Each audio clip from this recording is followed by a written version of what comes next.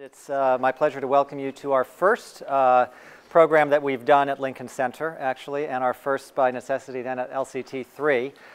Some of you probably know I spent the better half of my life about 350 feet south from here at the New York State Theater dancing, so it's always a pleasure to be back on campus.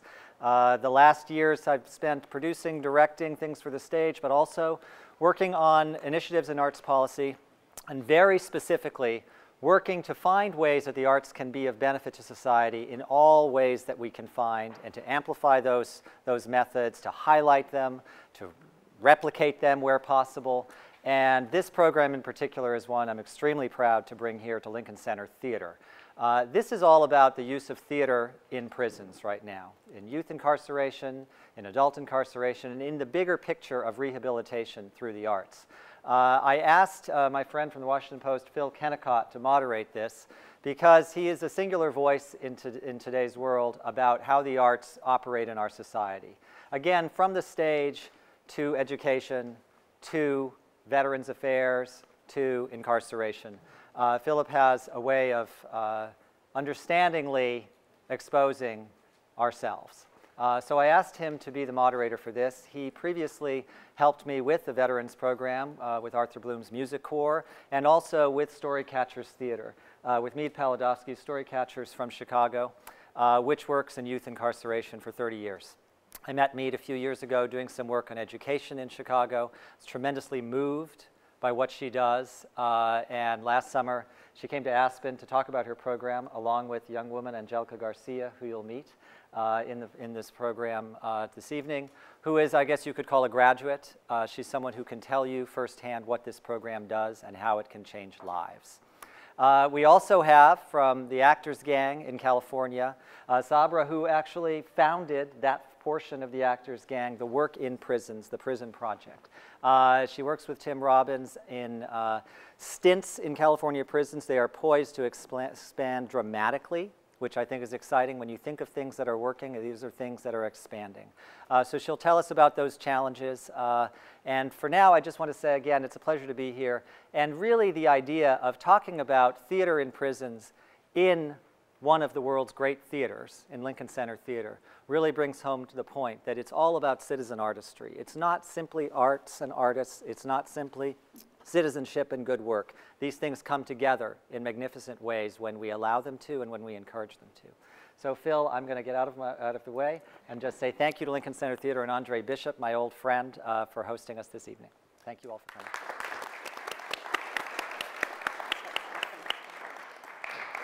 Thank you, Damien. It's a pleasure to be here. I guess this is my Lincoln Center debut. And thanks for making the introductions to Sabra, Angelica, and Meade.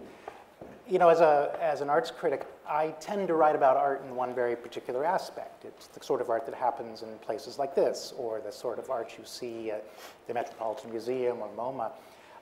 Very rarely do I get a chance to write about art in service of something. Art as healing, art being used in prisons, in the penal system. And one might think that there's a very big difference between the two of them. But as I've done these panels that Damien has organized, including one he mentioned with Arthur Bloom, who works with grievously wounded veterans, teaching them music, what I've realized is that the very things that make performances exciting or make exhibitions very exciting are, in fact, there's a continuum with what's going on in the kind of work that Storycatchers and the Prison Project is doing. These programs work because they're about discipline, they're about sort of self-exploration, they're about stepping outside of oneself, they're about taking risks. And it's fascinating to see how just the kind of dynamics of making art really travels from one place to another, from a prison in Illinois, from the prisons of California, to places like Lincoln Center. So I thought I'd start with Sabra, just to get a sense of the two programs so people know the kind of work you're doing. You come from London to Los Angeles, and you joined the Actors Gang. This is Tim Robbins' group. And yet you see a need there for something beyond just being an actor within that company. What were you thinking at that point? Well, it was really the work that made me realize that, I don't know if people know, but the Actors Gang is a theatre company that's 33 years old that Tim and some other actors founded out of UCLA. And the work is very socially conscious, controversial, challenging form of theatre. And when I started working in that way of working, every Sunday the whole company gets together and does a workshop, an improvised workshop. So when I did that for a few months, I really felt, wow, this work is having such a profound effect on my life in terms of holding a mirror up to my own life in a very unexpected way, that I thought, oh, well, this, you know, they must have a great prison program. They must be doing this as rehabilitation. So I went to Tim and I was like, I really want to be part of your prison program. And he was like, I don't know what you're talking about. We don't have one. Please go ahead and make one. So it was really the work, and has continued in the last 8 years to always be based on the stage. So like you're saying, you know, we're in a theatre, it's not that far from, you know, the work that we do in prison. For us, it's, you know, inextricably linked. I'm an actress still, I'm still working. We're practitioners, we're not theorists. So it's a very important thing for us. And the particular way in which you're working in the theater is with the Commedia dell'arte. And that's really interesting, because one might imagine this is a fairly stylized form of theater, maybe in a kind of old-fashioned theater. But how have you adapted that then into the prison program? Yes, so the style of Commedia dell'arte, which is 600 years old, it's a European style of theater that together still with the Greeks you see everywhere. You might not realize it, but a lot of our theater, and even film and TV, is based on Commedia stock characters. So our style of Commedia is kind of a bastardized version. It's not very pure. We got it from Théâtre du Soleil in Paris, and it's extremely highly emotional and physical form of theatre. We wear masks, so we either wear a physical mask, a leather mask, or we wear whiteface that creates the mask. And in prison, usually we wear whiteface because the actual mask is quite advanced play. So yeah, it's a very crazy thing to do. When we first started, and I called prisons before anybody knew about the work, and I was like, hey, would you like us to come to your prison and put makeup on your guys and do, you know, 4 hours of what we call the theatre of sweat with no breaks? They were kind of like, whoa, that's so crazy that you should just come and try it. So, you know, I mean, that's really how it works. And it's even Tim and I, and Tim's been doing the work for, you know, 33 years, had no idea how profoundly it would help to transform these people's lives and, you know, give them tools to manage their emotional lives and develop empathy, take responsibility, all these things that you would hope that the arts can do for people, and were doing for me, really worked with this particular population. And what is it about the Commedia dell'arte in particular that, you know, reducing these characters to archetypes and reducing the emotions to kind of very, you know, stark, you know, elemental emotions? Why is that useful? What role does that serve within the prison? Yeah, that's a good question. I'm still not 100% sure, but I know that it works on such an incredibly profound level. And I think that one of the things with our work is that we don't know their crimes. We're not asking them, they've already been judged. We don't need to judge them. We're just there as human beings, and I like to work with a completely clear, straight road to the person that I'm teaching. So I don't want my own judgment and, oh, here's the murderer, here's the rapist. I don't need to know any of that. We just see another human being. They get to play these characters, so we're not asking them about their own life, because we're not therapists, we're artists. And they get to exercise and also exorcise these big emotions that often are the reason for them being in prison, because they weren't able to control them. But they get to do it through this character. So through the old miser, or the young lover, or, you know, the maid, or, you know, all these different Commedia stock characters. And they get to make relationships with other people. And the amazing thing in our theatre is that there's no fourth wall. So when we play, we look directly into people's eyes in an available emotional state. And that in prison is like the biggest no-no. Because if you look in someone else's eyes and they misjudge you, you can get killed. So it's a, you know, survival technique. So we're asking them in full makeup, playing these characters, to look directly in someone's eyes in a highly emotional state. And what happens is that it starts to hold a mirror up to them, and they start to break down their formerly held conceptions, especially about other gang members. California's the worst for, you know, gang violence. So you have, you know, a northerner, you know, northern Mexican gang with a Crip or a white supremacist, and by the end of the 8 or 10 week session, they always say, these guys are more my brothers than my gang, or my sisters when we work with women. Right. Meade, your group is not working with Commedia dell'arte. Don't worry, no one else is either. But you're developing stories out of the lives of the young women. We are. We do personal storytelling, and we actually use the process of telling the personal stories to help kids to look at their environments and their relationships, their choices that they're making and the consequences of their choices. And what's happened to us over the years is that we've figured that almost all the stories that we get are trauma stories. They're about being abused, being, raped, seeing people murdered on the street.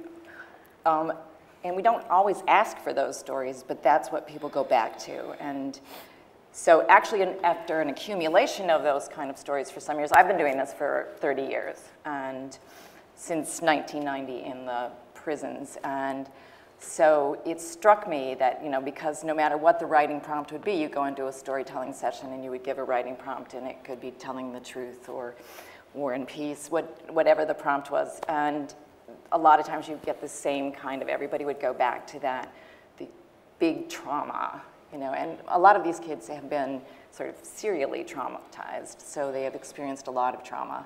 But usually there's some seminal trauma that they go back to. And so we realized that this was something that we needed to deal with. And actually, I went and studied with a trauma therapist for a year when I was on a fellowship, so that we could compare the process that we were doing as artists to complex trauma therapy, and found that it actually contained all of the same elements. And so the patterns of the stories are frequently the trauma that they have experienced as a child, and then the emotional reaction that they have, which is largely anger and depression.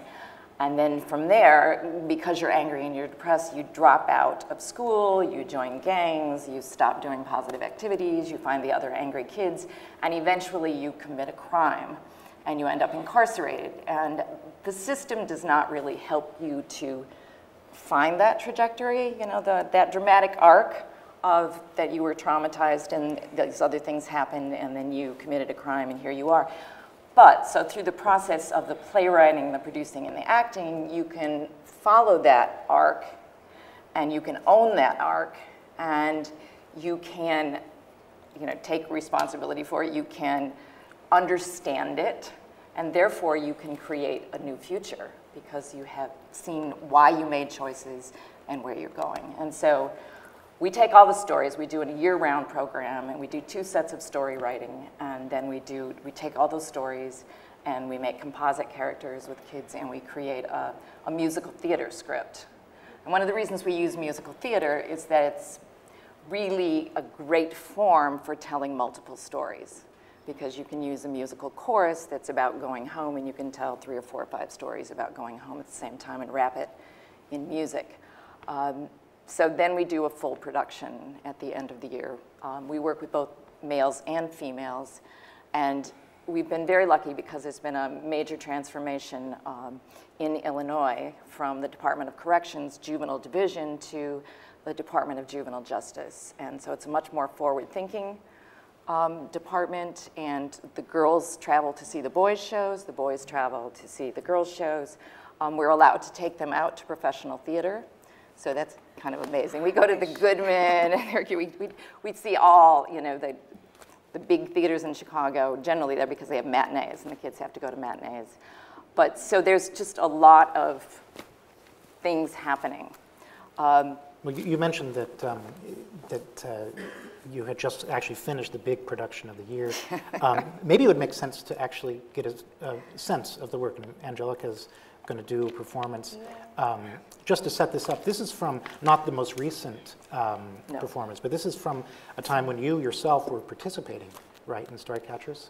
Yes, this is actually based on a performance that I helped write and perform in 2009. 2009, okay. Yes. Well, why don't you and I give them some room and take it away.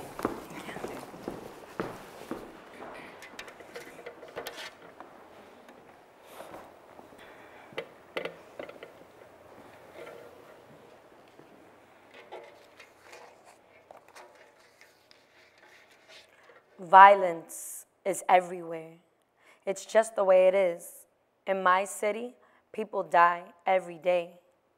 It's like a storm. It's always hanging over us. But just like lightning, you don't know when or where it'll strike. In 2009, I'm incarcerated at the Illinois Youth Center in Warrenville, Illinois, for violating probation. I meet Miss P and I join Storycatchers Fabulous Females group. My journey over the next 4 years as I'm incarcerated and reincarcerated, released, and put on parole begins with a story of my life on the streets of Chicago. My guys and I are driving, so busy getting high, we don't even realize we already deep in the south side. That's when we notice on our left a car full of guys. I turn to Yak, peep these flakes. Yak turns to Monkey, flag 'em, D. We start forking the other car. They flag us back, rolling down the window, yelling, D, K, D side, po. We speed up and sideswipe them. Bam, metal against metal. We're racing as we exit the E-way, still following them. At 79th and Harlem, we see a cop. Both of our cars slow down. The cop passes. We switch lanes and ram them from behind again. Dragon killer, they speed up. We smash them again. They roll down their window. Dragon, a brick comes sailing through our rear glass and lands right by my feet. Pee-wee throws a crowbar at them. Their car is already banged up. They pull over. For a split second, I think, they had enough. Then the driver hops out of the car. He pops the trunk. Cherry asks Pee-wee, y'all ain't got the thing? Nah, not even. Let's break. Hell yeah, back to the hood where it's good. We cruise up Oakley, and right on 23rd, we come to a stop because we peep one of the folks. G-Lo lowers the windows. Munchies, what's good, D? Nothing, just chilling, D. I can't stay in the crib anymore, and I'm a little tore up. Dang, folks, you just got out of boot camp about a month ago, no? Yeah, like 3 weeks ago, barely. As Munchies leans on one side, I notice that the clean, fresh white tee he's rocking has stains on it just below the collar. So either folks is a messy eater, or you slap, D. Everybody starts laughing. He's cheesing from ear to ear, a refreshing break from so many of the hard and bitter guys in this neighborhood.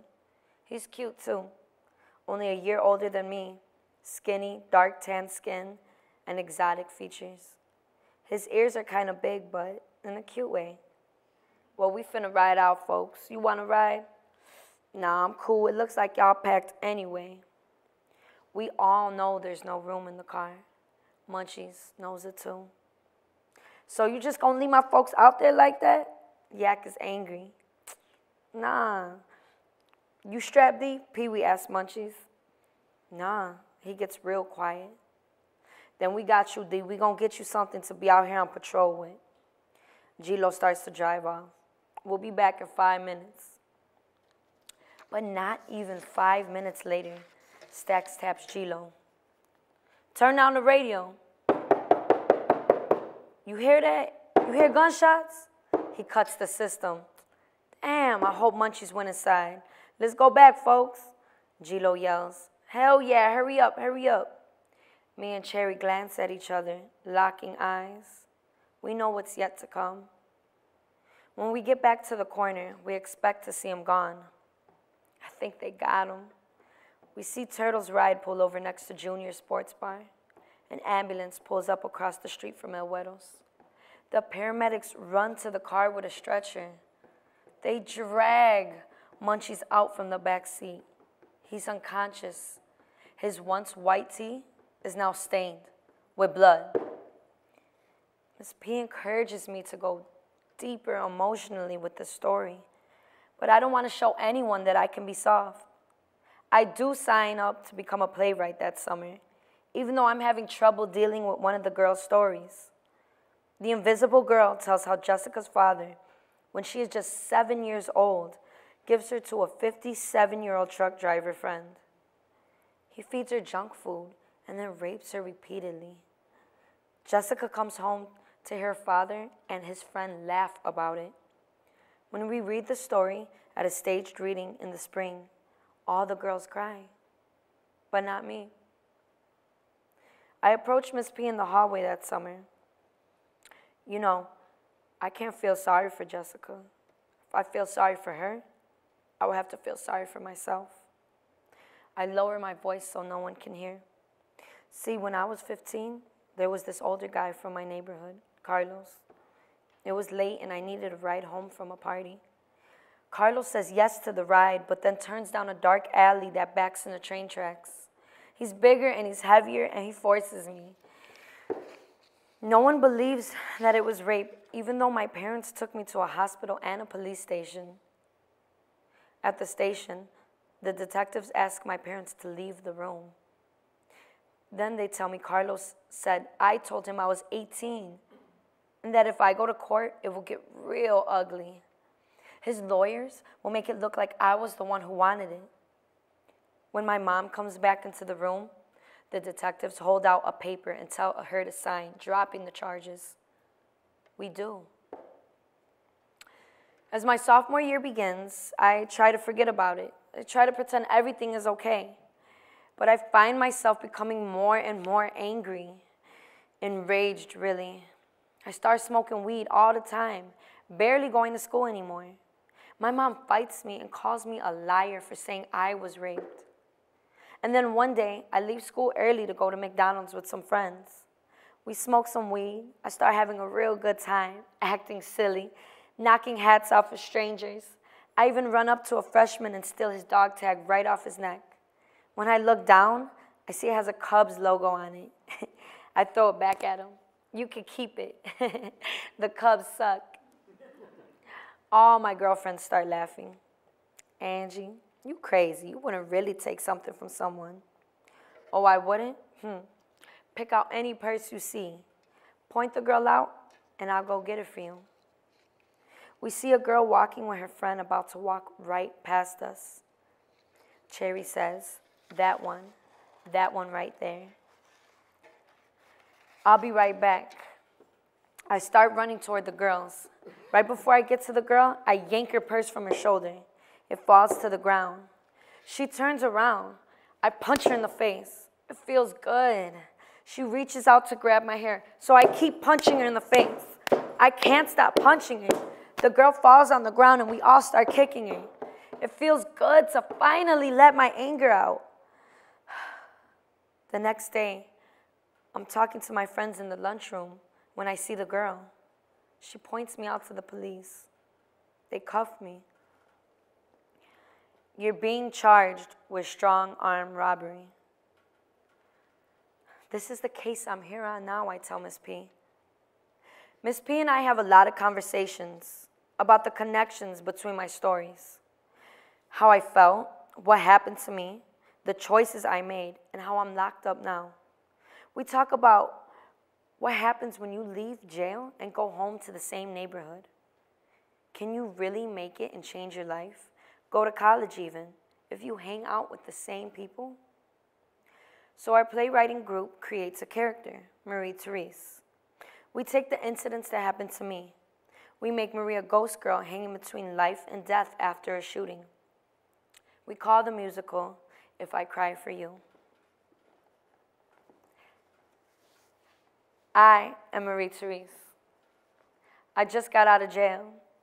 I go to college downtown in the Loop. One day, I'm running late for class. Desperate for a ride, I get in the car with some old friends. Only they don't turn downtown toward the Loop. Where are you going? What are you doing? They laugh and turn into the old neighborhood. Let me out, I'm gonna be late for class. As I'm running to the bus stop, I see him, Carlos, the guy who raped me. I stare at him. He stares back at me. I could tell he doesn't even recognize me, and this makes me angry. But because this moment did not happen in real life, because this isn't a play, and this is theater where we can make anything happen, Marie-Therese gets to say everything I have wanted to say for years but couldn't. Carlos, look at me. Look at me. How do you not know me? How could you sleep at night knowing what you did to me? You killed this little girl. I'll never be the same because of you. Chill. It was just a little sex. I was drunk. You shouldn't have gotten in a car with me, shorty. Come on, tonight is different. Don't touch me. Don't you ever touch me again. I hate you, Carlos. I wish you would die. I wish you would die. You and your stinking body die and rot in hell. I turn away, and I'm left standing on the corner, and suddenly all my anger is gone. And I'm just wishing my mom would love me again and be proud of me, just like she was when I was a little girl, before Carlos raped me and all we did was fight. So I reach in my pocket, and I dig for my phone. Only I can't find it. Hey, girl, what's that you reaching for? What you got right there? Answer me, girl. I finally get my phone out. I dial 5 for Mom. And that's when I hear it. I hear gunshots. I look around to see where they came from. I see it's from Carlos, and he's running away. And that's when I realize I've been hit. As I start to fall slowly, everything's turning black, except there's this girl, and she's catching me. And I look in her face, and it's her.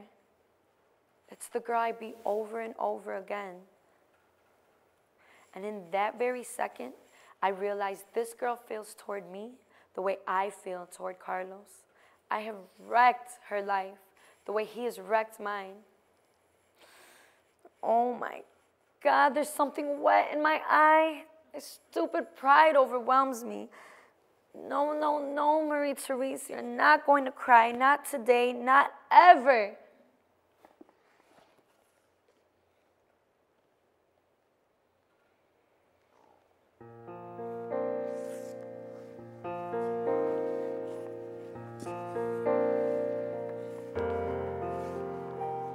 If I cry for you, must I cry for me? If I take off the mask that says I don't care, do I have to feel sad for the girl revealed there?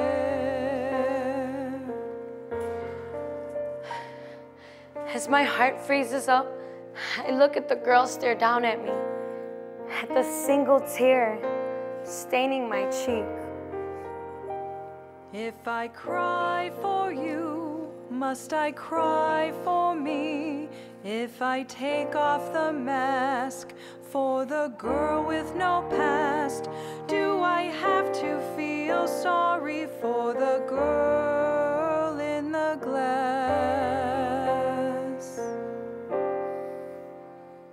When I caught you, I was forgiving you. I still forgive you. I accept. If I cry for you, I must cry for me. Yes, I must cry for me.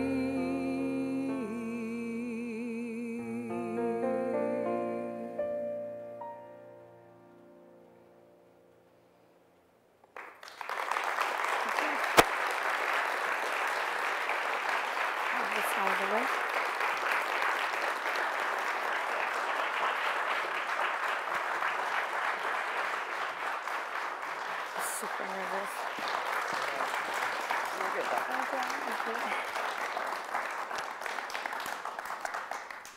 Thank you. Thank you.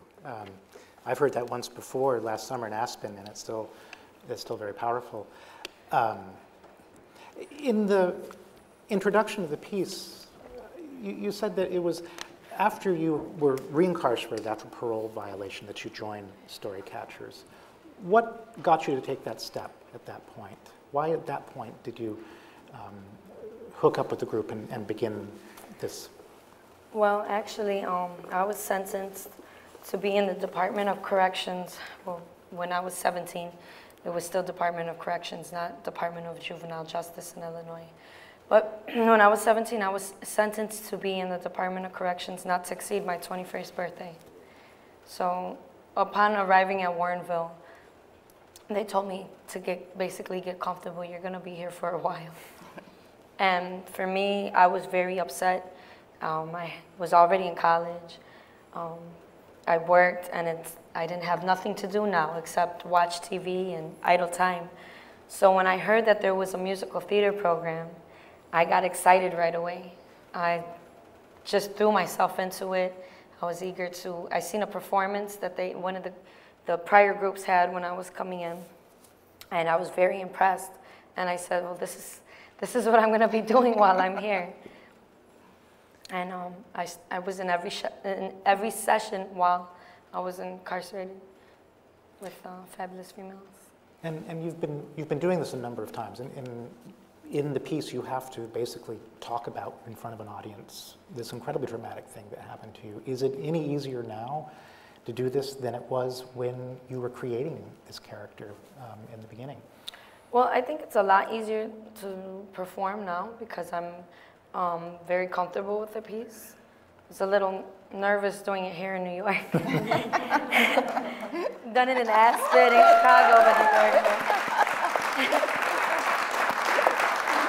So, yeah, it's upon performing it so many times, I've come to a lot of realizations within myself that I think you were talking about too.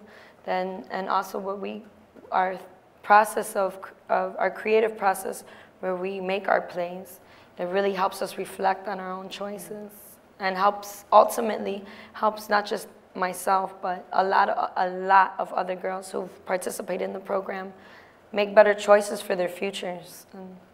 Right. Although what's a little bit different about this is that actually when the girls are locked up, they never play themselves. Yes. You write the stories, but you always trade roles so that you have the possibility of seeing your life on the stage and seeing the reactions of the other people in your life to what's happened. And we've had people, go like, oh my God, I didn't realize until I saw it, I was screaming at my stepmother, and they looked at the other actor reacting, how much pain I caused her. So the alums get to do their stories because I think it's instructive. But when we do it, it's really about being able to take your life and your painful story and put it outside of yourself and make it about everybody, because then somebody else steps into that role who's also had similar experiences, and the other girls, and then the audience can share that experience as a universal experience. It's interesting in the piece you talk about taking off a mask. And Sabra, one of the things that's so fascinating, just from looking at the pictures that you may have in some of the material that you brought of the men in your program, is that they're wearing this white makeup and this mask. Masks are functioning different ways here, I guess. How are they functioning in the program you're working with in the Commedia dell'arte tradition? Well, the inmates, men and women, and we've worked with juvie and at-risk kids as well, they always say putting this mask on allows me to take off the mask I've been wearing my whole life. So they find real freedom in the mask and just the ability to go places that they feel like they wouldn't be able to go if I was like, hey, Brian, play you and do this. And then we also have a writing aspect to our program. So kind of like what you could do, if they write a piece, we give it to somebody else, usually to read. We deconstruct it. We take out words that, strike people when they hear it. And then we create a new poem or a new piece from those words. So it becomes something that's part of the whole group. Right. So yeah, we do a lot of crazy things with the inmates, yeah. But it's all, I feel like, what they often say at the beginning is, oh, I'm not gay, I'm not wearing makeup. So then we started calling it man cake, so it didn't sound like, and then they would be like, oh, okay, because they have to sign a contract about participation, one of the many things in our contract that they sign, but then they know they have to do it if they want to be in the class. And also, why should this guy do it and you not do it? But the really big thing comes at the end of the session. So after 8 or 10 weeks, we have an open workshop, which we call a final presentation, where they culminate, and they invite other inmates to watch. And it's extraordinary, because they're always so nervous about people seeing them in makeup. you know, their mask. But the reaction has every single time universally been like, oh my God, you guys are so brave. I want to do it. You know, we have a 200-person waiting list in one of the prisons. They really respond so amazingly to the courage of these guys. It takes courage to do that in prison, you know. Right. One of the common themes, I think, from talking with both of you is the notion of creating a safe place. Yeah. That's sort of the beginning of the process. And you mentioned a contract. We also do contracts. So tell me, but maybe both of you just tell us a little bit, and Angelica would jump in. What makes a place safe to get this started? What kinds of things have to be there? Well, the contract that we make is made up by the residents, who they're not called inmates, they're juveniles. So they create rules for themselves that if, you know, we're going to create a space where I can tell my story and feel good about it and not feel criticized or worry about it being taken back and told to everybody else, what rules do we have to make? And then they make the rules, and then they sign the contracts. And then if they break those rules, you know, it's on the piece of paper saying, you know, you signed that contract, and now, you know, and there's always the risk that if you do break a rule, you may be taken out of the workshop. What are your feelings about the detention center using the right to participate in the program as a tool for enforcing discipline? Are they allowed to say, if you don't do X or Y, you can't go to Storycatchers? No, actually, what happened to us at Warrenville is that when we first got there, and it was the Department of Corrections, they only wanted us to use the level 1s and 2s, which are the higher behavior levels. And it took a while for us to convince them that, in fact, it was the level 3s that needed the program more than the level 1s and 2s, because they needed the opportunity to get off the cottage and to work through their issues. And often, the girls that we had, or the kids that we had, would behave we would never have a problem with. I mean, you'd have, you know, teachers and people saying, that girl never, you know, does anything right, and she's always throwing things and this, and we'd be like, we didn't recognize that. And so they would want to take them out, and because they were having issues elsewhere, and we convinced them that, in fact, if someone is doing well in, you know, a session, in a workshop, that you should keep them in that and hope that that will spread to the other places. Yeah, and we have a similar thing with, we call them agreements. So we ask them, what do you need in order to feel that you can do this work? And they'll say, I need to feel safe, I need to feel respected, I need people to participate. And then we ask them, okay, what does that look like? What's safe to you? And then we write everything down, and, you know, we create a contract from it. And then also, one of the important things that we've discovered in our class is we use certain language frames. So if they're watching other people's work, they're not allowed to say, oh, that's good, or that's crap, or, you know, they have to say, oh, I noticed, blah, blah, blah, or I observed this, or that piece of work made me remember this thing. And we always try to get them to use I statements, you know, rather, because the tendency is when you're trying to not take responsibility for your life, you start talking about you. If it has to be I, then everything starts to change. So, you know, the thing that people don't talk about very often in this kind of work is the, I hate the word victims, but the victims of crimes. So a lot of the victims of crimes are in prison. They're also the perpetrators. And so the work we do is for the victims outside of prison, as well as for the people who are in prison, also for their families and their friends. So we work with every level. We work with life without parole. There's a whole bunch of programs for nonviolent offenders. But the problem is, guess where the violent offenders are going? They're coming back here to us too. And they need more help than anybody. So by just, you know, having nonviolent offenders in your program, you might have a really low recidivism rate. But what are you going to do about, the, you know, more than 90% are coming back to us. So we work with life without parole. Half of our class are probably lifers. And we work from level 2 to level 4, men and women. Right.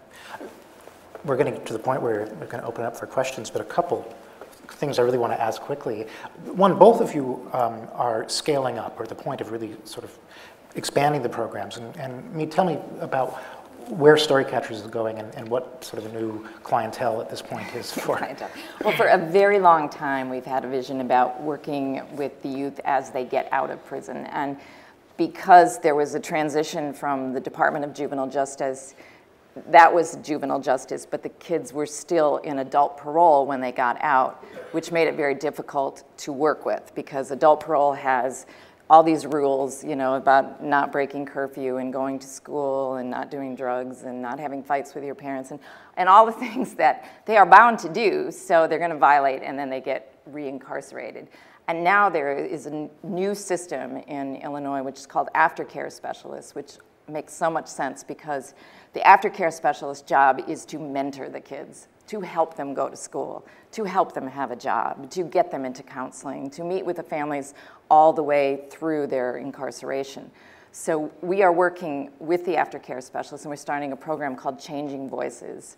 The other thing that occurred to us, because we would get a lot of youth that would come out and they want to work with us, but then because our community programs, you know, met on Saturdays and they didn't pay, and that they all had to have jobs.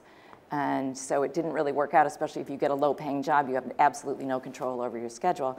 So we knew in forming a post-release program that it had to be a jobs program. And so we did a pilot last year for 18 weeks, which was funded by the Illinois Criminal Justice Information Authority, which is a mouthful.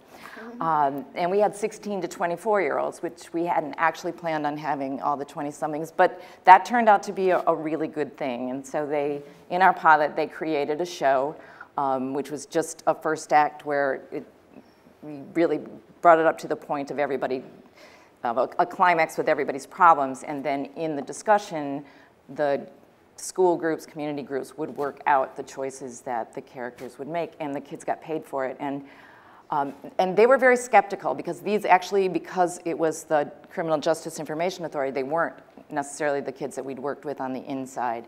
And so it took there were a lot of issues, and it was an amazing program, though, because by the end, you know, it was the same thing that theater always does, is that the group was a family. They were, you know, had each other's backs. They did come from different parts of Chicago, although we were in a South Side violent area. And, you know, they had a lot of substance abuse issues. Some dealt with them. A lot of them went back to school. And after it was over, which made them very sad, because they wanted to stay with us forever, they went out looking for jobs together, you know, and they started to socialize together. And one of them actually I got permission for him to be in the show that we did in Warrenville, which was kind of amazing because he couldn't pass a background clearance. And I just said to Judy, who was the superintendent, well, if this is the future, you have to let them in. We have to be able to do that. And so it was great. It was terrific. So this is what we are trying to do, which is to build a statewide program so that there would be in every judicial district in Illinois, there would be a theater group of these young people that get out. It would be a job, and they would be mentors in their communities, and they would lead these discussions, and eventually some of them would be the leaders of the next groups, and they would make careers out of it. So in a sense, creating a longer sort of landing path for people coming out of the system so they have opportunities. Imagine to have, instead of no work and you can't be hired because you have a felony on your record, then in fact for our application it asks you, how many times did you offend? Can you give us, and it's awesome. A good thing. Join us. Well, it actually, but it's such a breakthrough for people who are afraid to apply for employment. Sabra, so California had one of the sort of model penal systems until about 1980. So what is your group doing at this point? California is, as you probably know, we've been sued by the feds a lot in California. Our prison system was 3 times overcrowded. 5 years ago, they cut out arts and corrections of all prisons. There ended up being a couple of programs at San Quentin, one at Folsom, and us in the whole state. And then realignment came along where because we were sued, we had to take a bunch of inmates out of prison, put them in county jails. So now county jails are overcrowded and have long-term inmates in, and not in good situation. Paroled a bunch of people without any rehabilitation. And so we were asked by the state to try to create a statewide program of our work. Well, in one of our prisons, where we've been the longest, on one of the yards, one of our inmates created his own theater company doing our work. So they created a class every Friday night with a sponsor. They've been doing it for 2 years. They work like we do, 4 hours, no break. They've created 3 plays. We don't do plays with them, we workshop with them, but they themselves have created 3 plays. They made 25 Commedia dell'arte masks. They're doing another play we're going to see in January. And through doing this, they've really, had to learn things like conflict resolution, and they changed the culture in the prison through creating this theatre company. So Tim and I looked at that and we were like, well, now we need to expand, and this is a good way to expand. So our idea is, I'm going to write a manual in all my spare time, and then we're going to go and train the inmates in different prisons in California for like an intensive 10 days, 4 hours a day, to kind of emulate the 10-week session we might have with them in a very short amount of time, and train a sponsor locally, because we can't get to those prisons every week. And then we'll go back and visit and watch and, license them basically, so they can renew their license every year if they're keeping the integrity of the work. And so then we were also asked by the Attorney General to do a nationwide expansion. But all this is, a big thing to do. It's an experiment. We don't know if it will work. We never know if anything's going to work. We just try. But it's, an urgent situation. Now we just passed Prop 47, yay, in California, that everybody worked very, very hard on passing.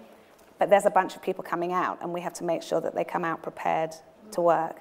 And in the next 5 years, we will also have a re-entry program where we have some of our inmates that have been doing the work quite a long time who will become teachers, which is going to be a very exciting next step.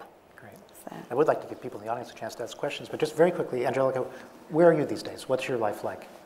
Well, right now, I was actually a teacher, a teaching artist with the Changing Voices program.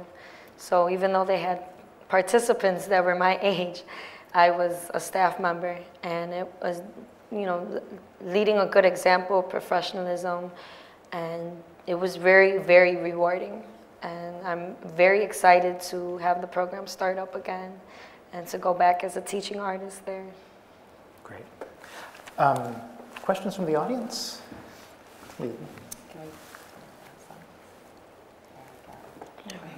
Anybody? Here in the front, I can see. Just a quick question. Do you have any research or studies on either of your programs? So the question was about research studies? Yeah, we've had, well, we do a lot of our own data collection, and we've not any big research studies because it's kind of hard, and because we work with juveniles, before this you could not follow them outside of it was confidential. So we do sort of research on the effects of the program as it is. We have not had the ability to follow them for a long period after, but this new Changing Voices program will change that. And we have an effectiveness study, because like you say, until we were state funded this year for the first time in 8 years. We've had public money after a lot of hard work. So before that, we weren't able to get any numbers at all from the state. They wouldn't give us anything. But now they fund us.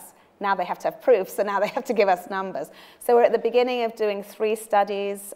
We have this effectiveness one. One is a recidivism study, which recidivism is a whole another topic we can talk about for 3 years. What it means and what it doesn't mean. And we're doing a in-prison violent infraction study from our people and people who don't do our programs. And then we're doing a comparative study between yards that have our programs and similar yards that don't. I should also say we have 8 years of anecdotal evidence. And the issue is, the recidivism number is the only thing that matters in this country right now. You're trying to measure right brain activities with left brain measurements. We have to find a way that this 8 years mountain of evidence means something in comparison to this, small number of recidivism. Right now, we're not there, but if we are going to honor the arts and the power of the arts for transformation, we have to measure differently. And that's a very big and very, very difficult thing to do. I talk to a lot of politicians. Yeah. They don't love it.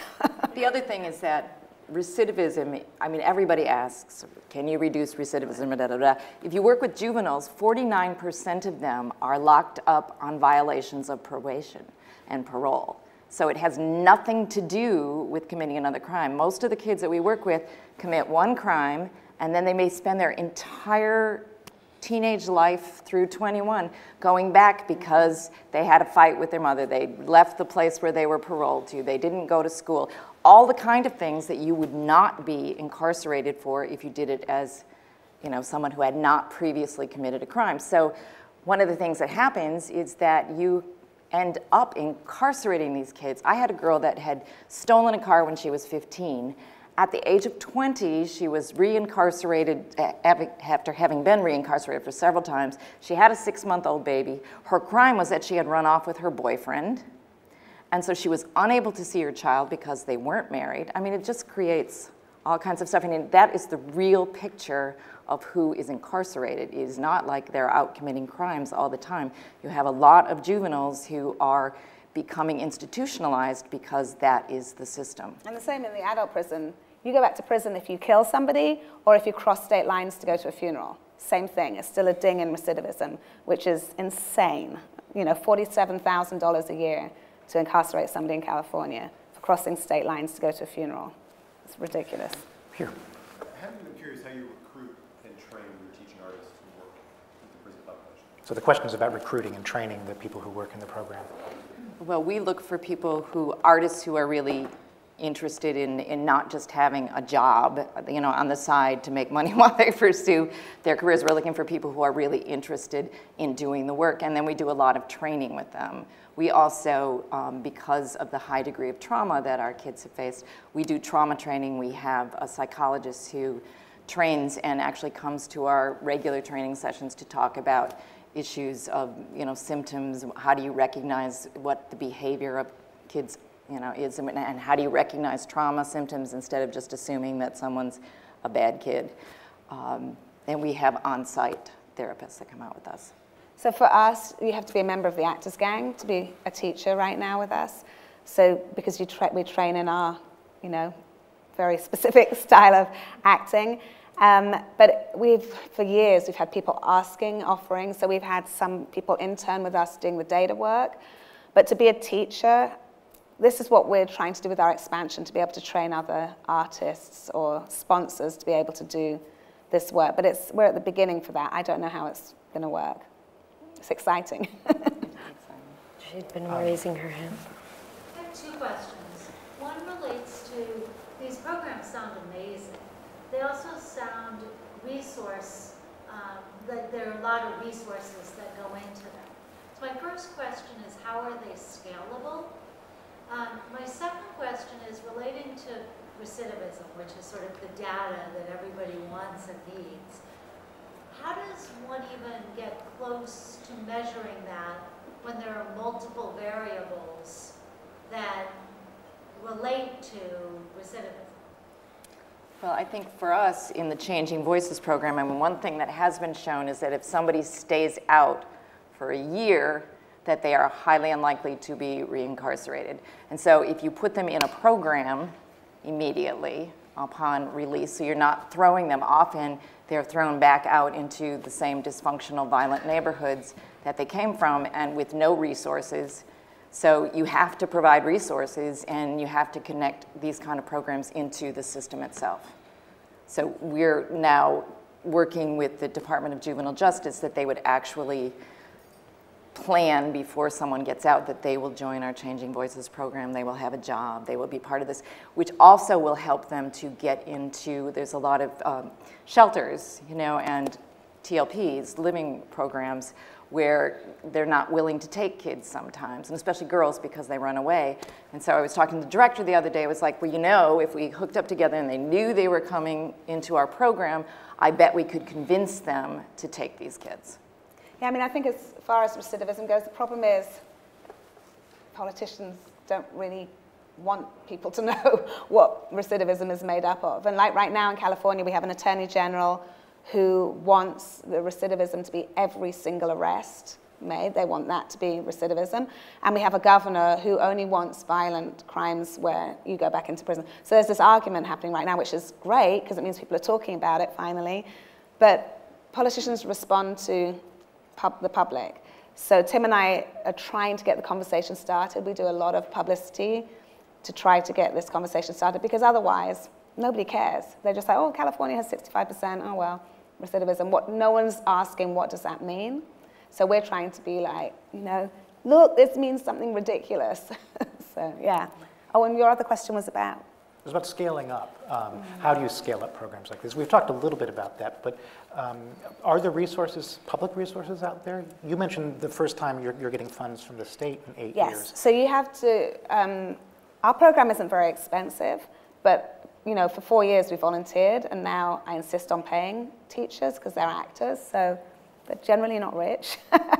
And then we have the makeup, that's quite a big expense, and we give them books and pens, that's about it. We have really generous funding right now from the Ford Foundation for a planning grant we have from them. The Roddick Foundation just funded us for the second time. Rosenthal Family Foundation, and then the Department of Corrections and Rehabilitation. And then, people care. I find like the public care. So we have a lot of people who give us smaller amounts, who really are invested in changing the prison industrial complex. So I feel like you have to have everything. Up until this year, it was only public donations and then a few foundations. But yeah, I think people, foundations want to see change. That's what they're about. And people want to see change, so they will invest. We also partner with a lot of organizations, so when we realized the amount of trauma that we were dealing with on the daily basis for the kids that had just gotten out, so we had our own trauma people, but we realized that they really need to have this, one-on-one counseling, and so we have meetings with the University of Illinois Trauma Coalition. They're figuring out how to send their students out, so I think you just have to keep looking for all of the people, and we belong to the Illinois Children's Trauma Coalition.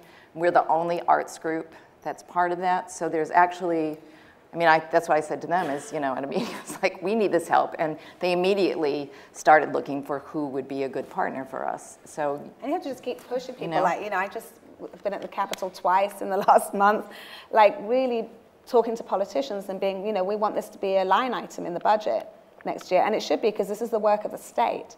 And by the way, you're about to get sued again, so you might want to do something about it. And it's a very small amount of money. They call it budget dust. We're getting down to the last minute. Maybe one last question here. So the programs are clearly important and well designed in tackling all of the problems that need to be tackled. But having worked in the New York City public school system for 25 years with these populations, I always go back to how do we stop them from getting there in the first place? And questions of scalability and investment in communities. And it is so important, and it is working with the adult actors in the community, because they are just as screwed as the kids are. We've never found a way to get them to tell their stories. And in little bits and pieces it happens.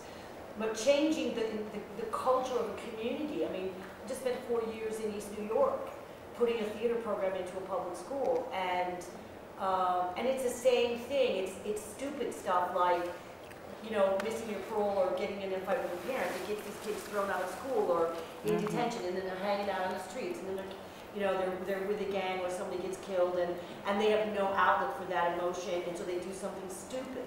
And the parents and the caregivers are in no position to help them, because it's part of the culture. I don't want to say it's the culture, because that's kind of blaming the victim. It is, there are no resources for these people. They are not, people who say, oh, well, they all have cell phones, so they have resources. If they can afford a cell phone, then they should be able to X, Y, and Z. And so they are really disposable people in this culture. How do we deal with that? And these are fabulous programs. When I think about what you're doing with the juveniles who are already incarcerated, if we could get to them in middle school and high school. But we are working on that, and I sit on the advisory board for the Juvenile Detention Center.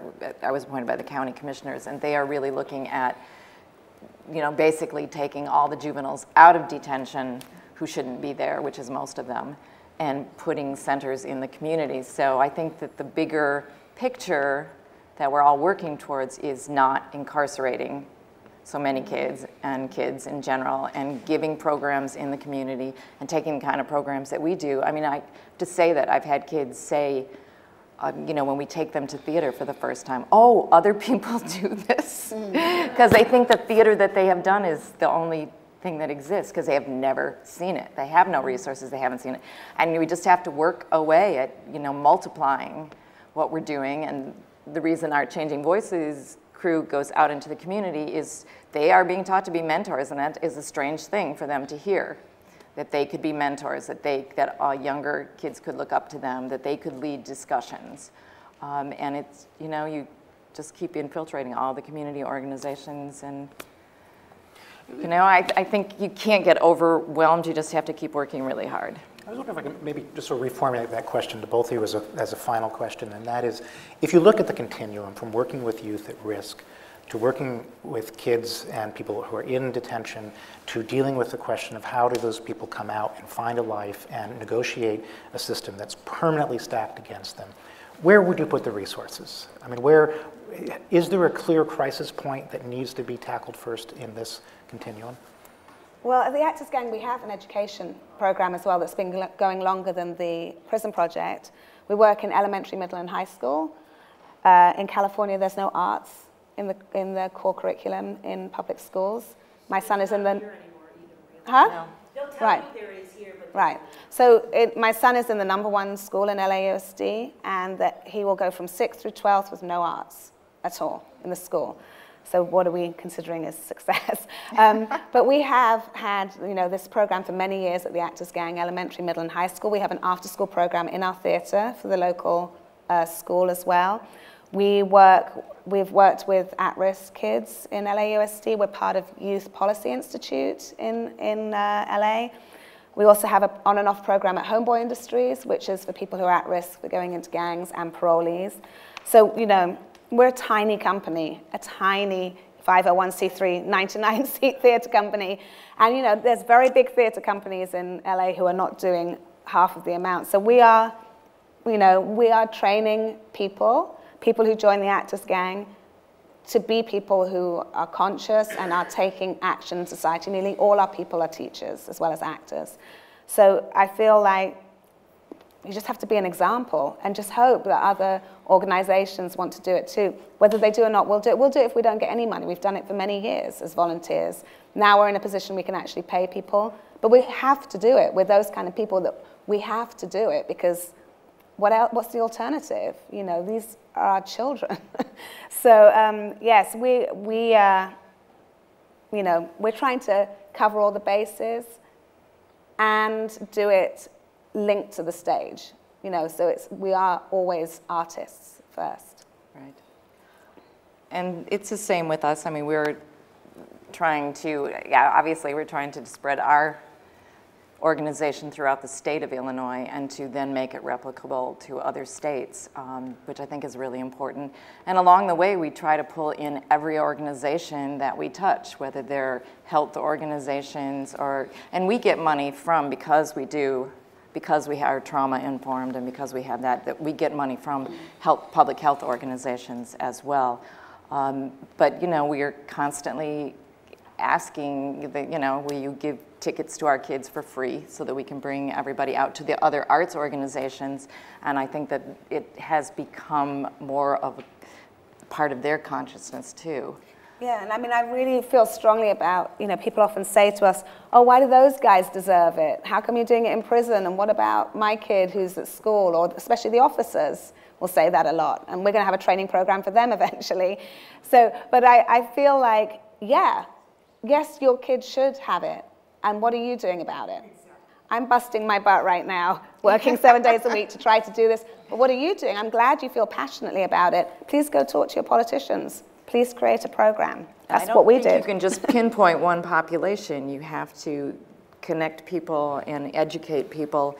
And I think that what happens when we bring in, because we bring in the community and parents and our board members, some of whom are here, are great about, I mean, they go and pick the people up to get them. You know, we have kids. I had a girl, we just closed a show on Sunday, and there was a girl who had not seen her mother for 2 years.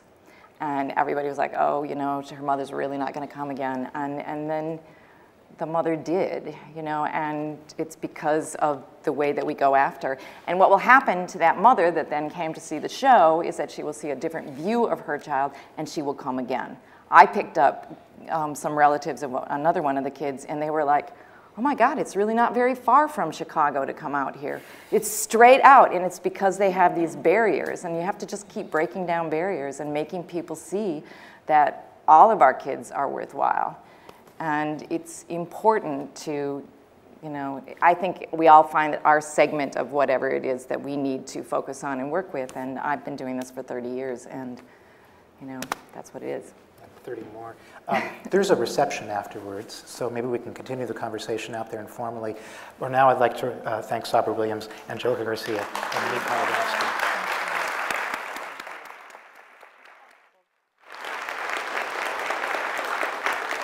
And I want to thank Phil Kennicott for your sensitive moderation. Thank you, Phil. And just to redirect and synthesize a couple of comments quickly, there was discussion about resources and what things can happen and what should be focused on at what particular moments. I would say, first of all, about the resources, never forget that we are a resource, as you just said. People in this room are a resource, and the purpose of an event like this is to encourage this resource, to light fire under all of you, to go forward and take what you've heard here today and find your own ways forward with it, whether it's helping directly, indirectly, through information, through means, whatever's necessary. Because it really does happen, just like that. It happens in a small room. That's how it happens. The other thing I'd say is that we've talked about artistic practices, but we didn't actually talk about artistic practices in terms of what we watched Angelica do was perfect. She was working on it, working on not only a performance, but working on communicating. And that's what these programs also do. They apply artistic habits to societal problems.